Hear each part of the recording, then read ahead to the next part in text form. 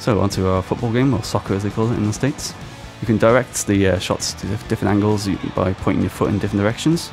And I think the key here is to block by moving your whole body, rather, because we've seen a lot of players just moving their feet, but you really do have to kind of shuffle left and right, especially on the harder difficulties, because if you don't move around on champion difficulty, the computer will just kick the ball straight around you.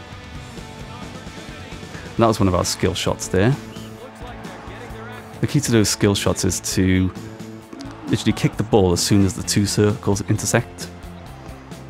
And here we go, Martin's catching the ball with the goal as the goalkeeper. So to catch the ball, you've got to have a little bit of a gap in between your two hands and reach out with both of them at the same time.